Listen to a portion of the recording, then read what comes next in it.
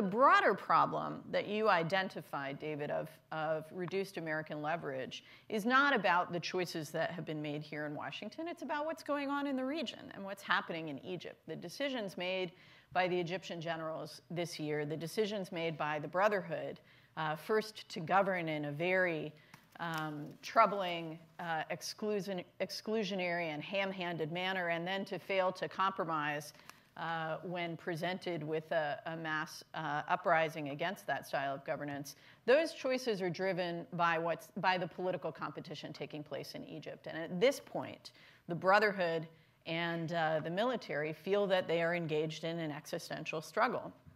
The military believes they had no choice but to carry out the coup to protect their own interests and what they view as the stability of Egypt. That's what they see as at stake. And the Brotherhood, of course, is now facing the wrath of the military in a full-on crackdown and believe they're fighting for their organization's survival. So I think in that context of existential threat on both sides, there's very little that any outside actor, even the United States, could do to affect things.